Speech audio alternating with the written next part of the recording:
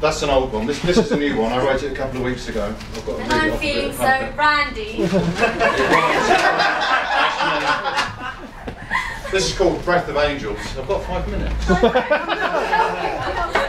Amidst a poetry spillage, I sit and ponder, wonder at meaning of words, when more is less, when never is for nobody, where no one is forever, always counting backwards. Measure time from your last breath to the beginning, singing apple corn and daisies, open fresh for each new day, and closing maybe for the rest.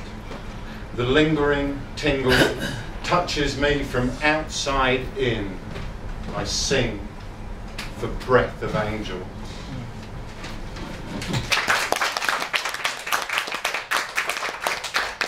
And this, if I can find it, is something that I'm still writing, and I would appreciate your response to.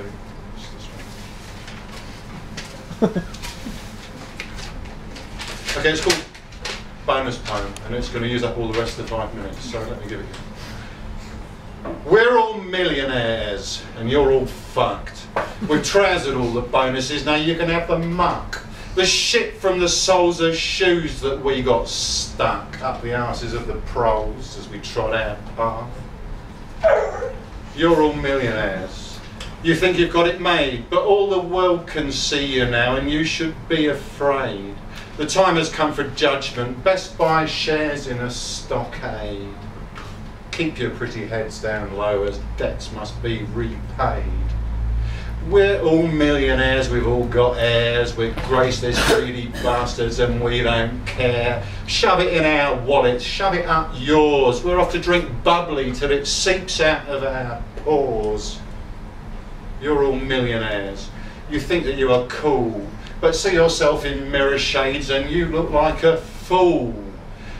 We're spitting in your kitchen and we're pissing in your pool as you're sipping on your cocktail, sitting high on your bar stool. We're all millionaires. We don't give a stuff. Nothing is for nothings. Enough is not enough for us. Flash from the showroom, we drive fast cars.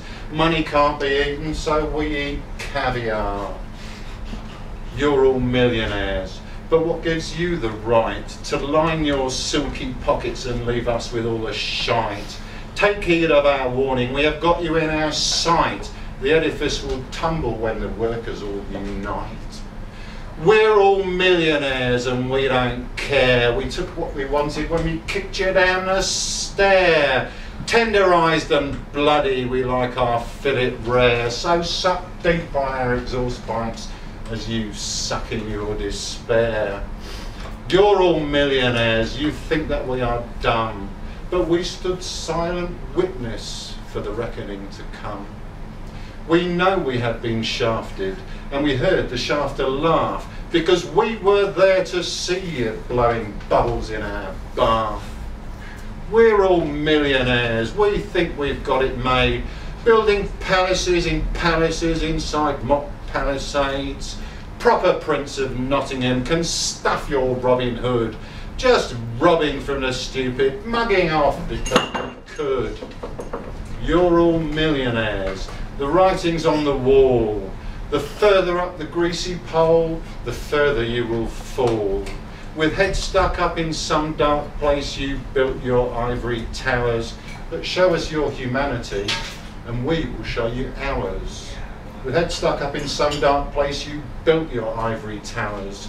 But show us your humanity, and we will show you ours.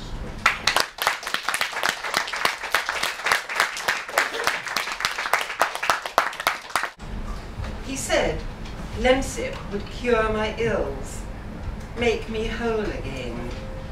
Lemsip, an aperient for words. On top of the bathroom cabinet, I found 2 boxes, green and yellow and topped with years of dust. I brushed off the dust with my writing fingers. For luck. No, not because I'm a flimsy housewife. The slim box said fever, tick, headache, tick. Sore throat, tick. Runny nose, tick. It didn't say cure for writer's block. There were 4 sachets inside. I decided to take all 4 at once. Ouch, the bitter tongue of self-indulgence. And now I am floating, half alive and floating, and eyeing up the second, fatter box with 9 out of 10 remaining. Not bad going, particularly as this one says max strength. Now there's a lemsip for you. The fat box has a flip top and promises effective soothing relief. Then I see expiry date 010200. Oh well, missed again. But wait a minute. On the back it says, your guarantee, if this product reaches you in an unsatisfactory condition, please return it to us and we will promptly replace it or refund your money. Yes, this product reached me covered in dust. It was aged, and the cardboard was warped and lacking in something that rhymes with dust. But no, it's not money I want back. Later, tiptoeing up to the bathroom, I replace Lemsip Slim and Lemsip Fat and leave their memories to gather as much dust as mine have. It serves them right for being so bitter. Petrol permitting, I shall go out and buy a lemon fresh box too.